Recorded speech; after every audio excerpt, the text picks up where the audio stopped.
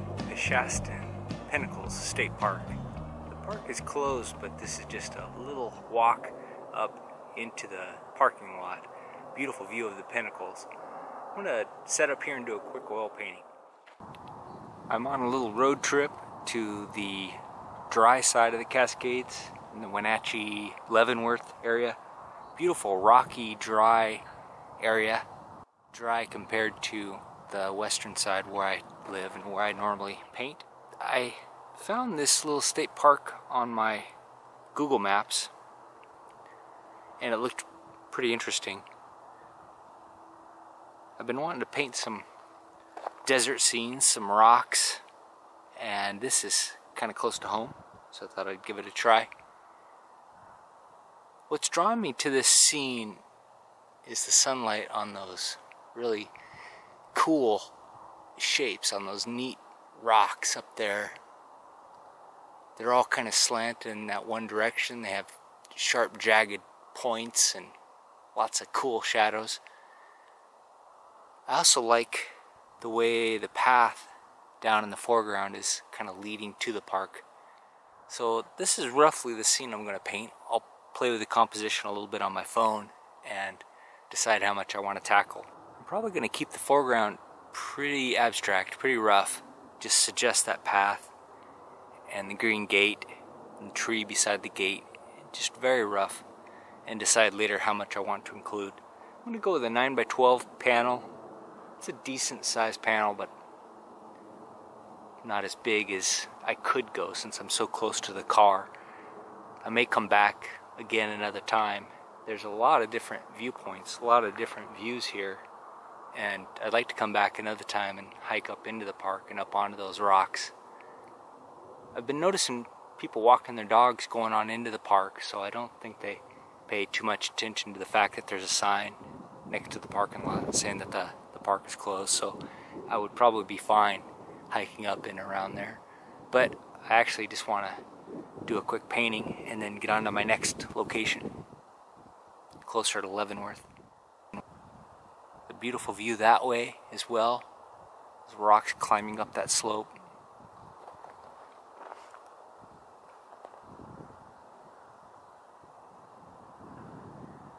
And this way as well. It'll be interesting to see how the light changes as the sun sets.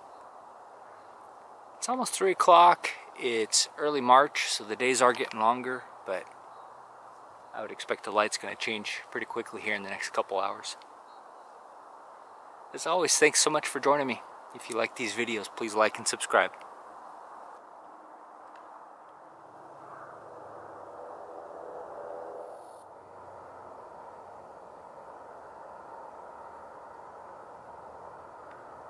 Quick rundown on the palette. I've got Artist Turpentine here. This is Richeson's Rectified Turpentine. A little bit of liquid in here.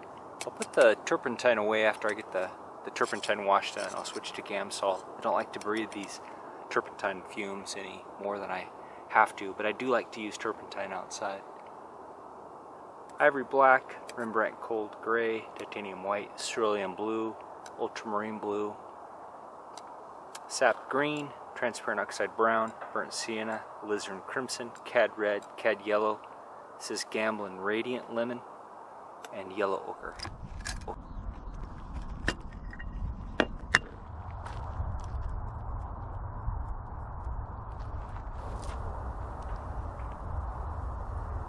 I'll start by sketching the composition on my panel. This is a Gorilla Painter oil-primed linen panel. I get those from Judson's discount art supplier. They seem like really nice quality panels. They're fun to paint on. Really reasonable price for linen and great for practice. So I'm going to do something like this. I may zoom in a little bit tighter, have those peaks, those pinnacles take up more of the composition, but I do want to capture that little bit of a trail down at the bottom leading into the composition. So start with a small bristle brush and just sketch the scene. I'll use a couple different colors just so I can kind of map out where I want things to go, and then I'll move into the turpentine wash.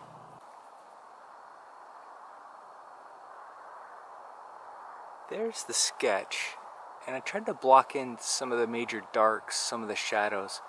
I've been thinking about NOTAN lately. It's a Japanese word that basically means light-dark harmony. And one of the old precepts of that is to connect all your darks, and to also have a random scattering of darks. Try not to repeat a pattern unless the pattern is really important to the composition. And also to have an imbalance, more dark or more light, but not 50-50. So in this scene, I'm going to push things toward the higher key and have more light than dark. And you can see here I've tried to connect all the shadows. There's kind of a squiggly line that runs up here along the crest, mapping out the shadows. And then back down here, these rocks in the hillside, mapping out the shadows, and then the fence line and the path down below. And so this tail end is a little disconnected, this tail end is a little disconnected, but I can connect it roughly with this tree coming up. And same thing over here, I can use this tree to connect this lower shadow pattern with the upper shadow pattern. So now I'll go into the turpentine wash and try not to lose that composition that I've captured.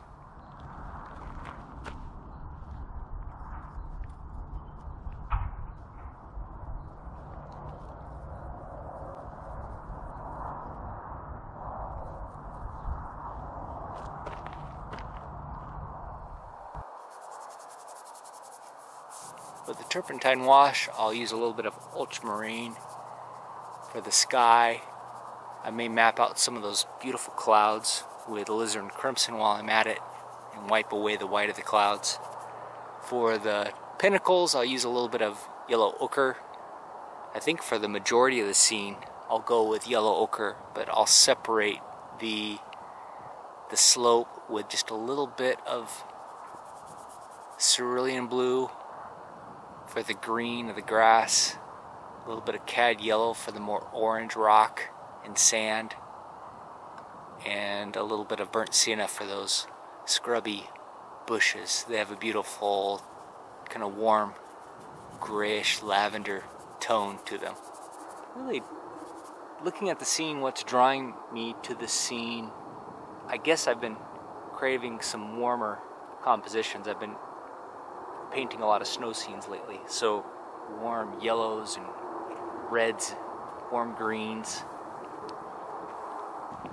The higher keys are just appealing to my eyes right now, so this scene immediately jumped out to me. I also like the iconic sweep of those rocks, how they're all sweeping in one direction, and they really look grand, they look majestic and huge.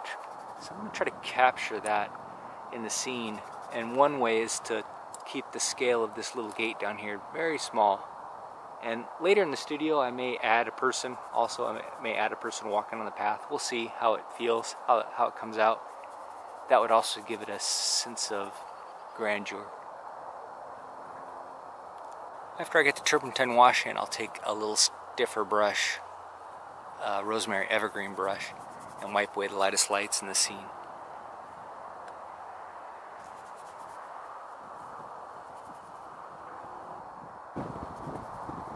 Alright, there's the turpentine wash in. Now I'll put away the turpentine and get out the Gamsol. Now I'll start to mix up the colors in the scene. Wind's picking up a bit, so I've anchored my easel with the backpack, try to hold it down. Alright, I've got the majority of the colors mixed up here. I've got some blues for the sky, richer, more purple for the top of the sky, a little lighter, a little more yellow toward the bottom. Those are just blends of ultramarine blue, cerulean blue, and a touch of that radiant lemon. Then we've got some cloud colors here. Same colors but with a lot of white and a touch of alizarin crimson added. A little more alizarin crimson, a little darker, a little more of the sky color for the underside, the base of the clouds.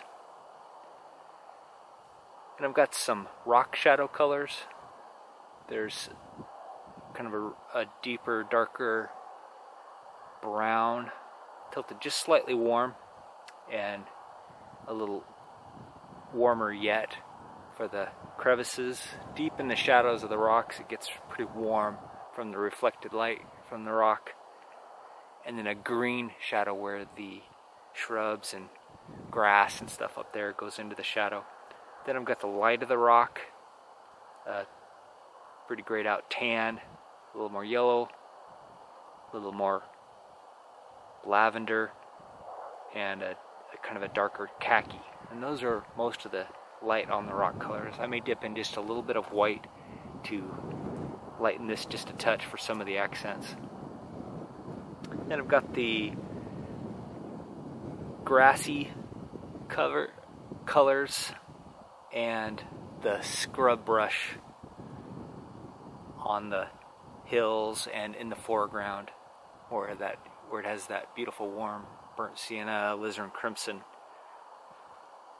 combination, and that's what I use to mix that color. And then these are just yellow ochre and radiant lemon and a little bit of the sky color mixed in. I'm trying to use as little color as I can so that I'm more likely to get a nice color harmony on the palette. Then I've got the pine tree colors here. Those are sap green, ultramarine blue, cad yellow, and a little bit of yellow ochre. Let's start with a large evergreen. Flat for the sky. Dip it in just a little bit of Gamsol first to loosen it up. Got a pretty dark coat from the turpentine wash down. I can leave a lot of that and just lighten it here and there with the colors that I mixed.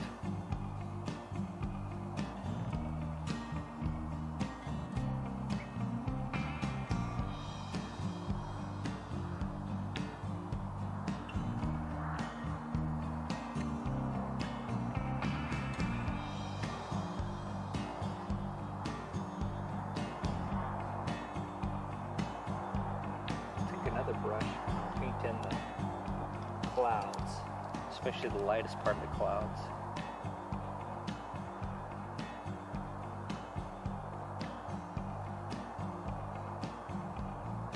I can dip in just a little bit of white to brighten it even further.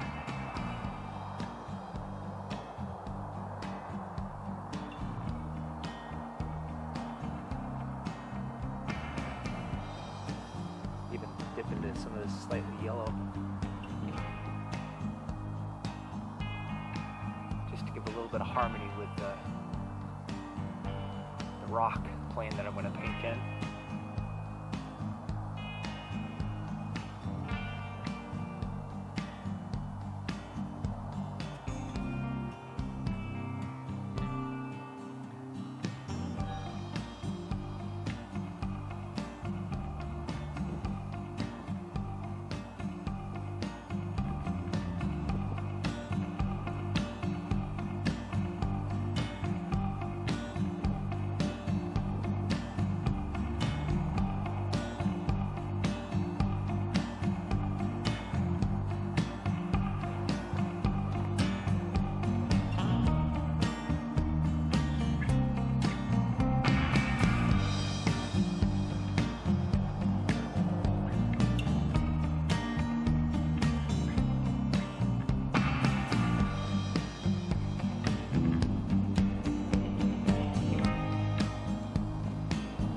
Alright, now I'll take this same brush that I used to paint the clouds and paint the light on the rock. And what I'm going to do is paint this as if it was fully in sun, and I'll paint this as if it's partially in shade and in sun. As these clouds pass overhead, they're throwing some beautiful shadows on the rock face. So I'll try to just capture what I'm seeing.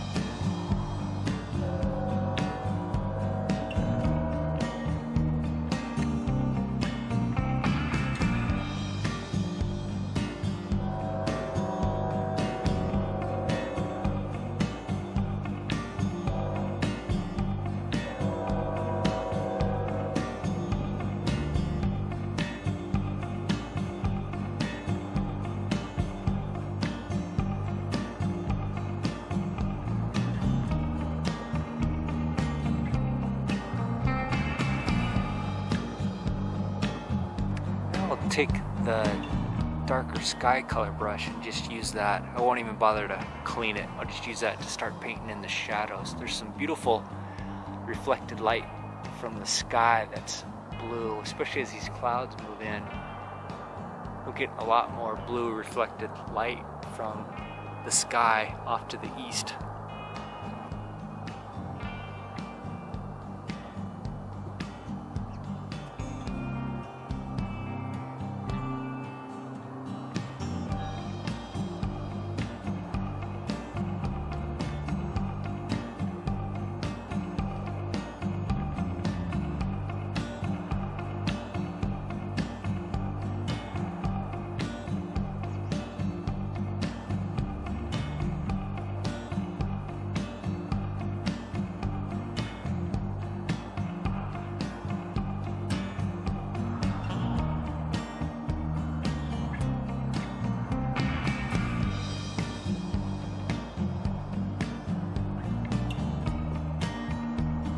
Take a larger clean brush and start to paint in the grass on that background hill. I want to remember that the majority of the grassland is high value, so I want to use my lighter tone first. I'll map it in completely and then I'll go back in with the darker tones and keep the whole thing higher value. As you can see on my little side palette, keeping the colors, pre-mixing the colors and keeping them separate by value is really helpful when you're trying to maintain that initial NOTAN abstract composition. Clouds are rolled in and it is getting cold. I didn't bring my coat because it was so crystal clear and sunny earlier. Now I'm starting to shiver, so gotta get a move on. As these clouds roll in too, it's really changing the lighting. And looking back behind me, there's no break in the clouds coming.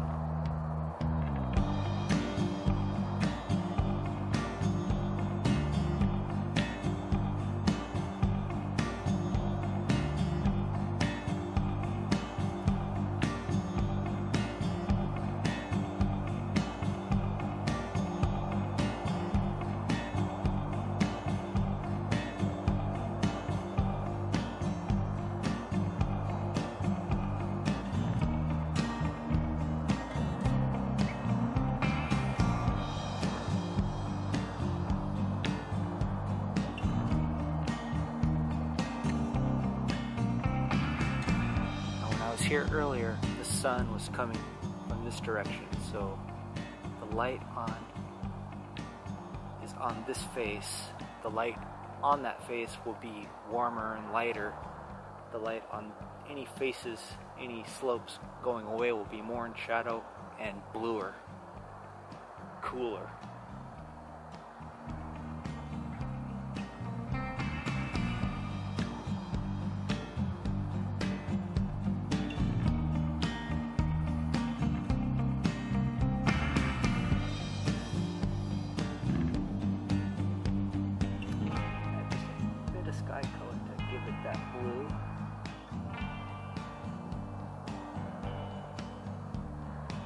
Without raising the value a whole lot. I can dip into this more green as well to imply some different brush up there.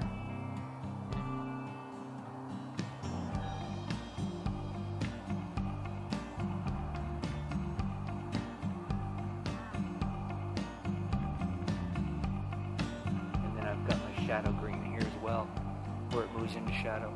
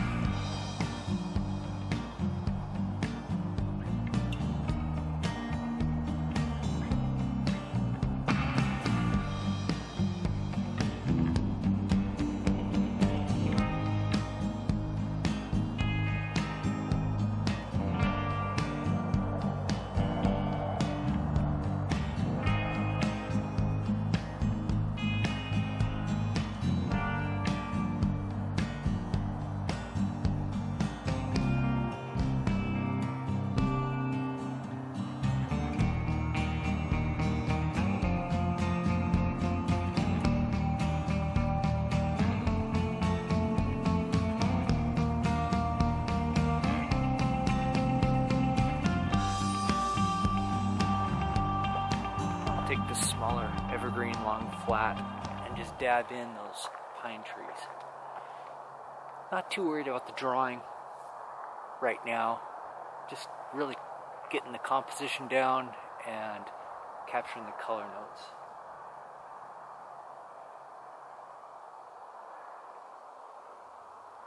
I'm glad I mixed the colors earlier when the light was on the scene, because everything is in shadow now.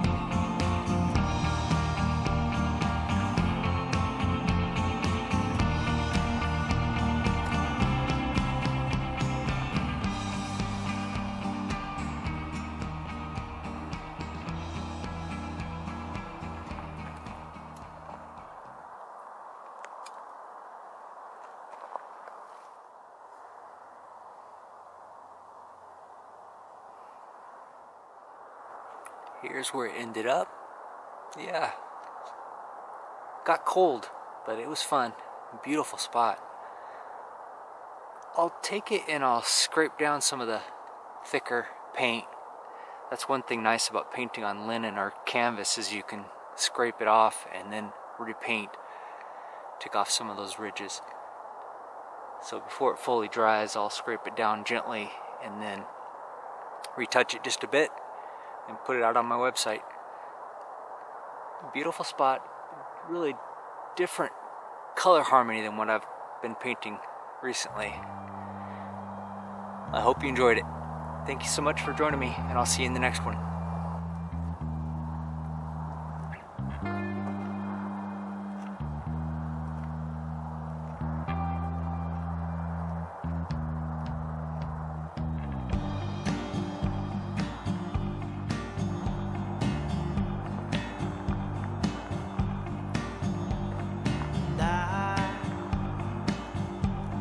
Swimming in the sun, and I am thinking I'm the only one. If you'd like to support the channel, please visit my website. They sell these little plein air pieces at a reasonable price because I consider them practice. It really makes me happy when someone likes my art enough that they want to hang it in their home. You can also sign up for my newsletter and stay up to date on my new work and shows and get a discount on original art and prints.